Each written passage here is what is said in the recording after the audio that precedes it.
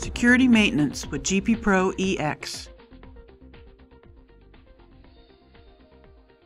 You can change the password and user ID while the display unit is online. There's no need to power down.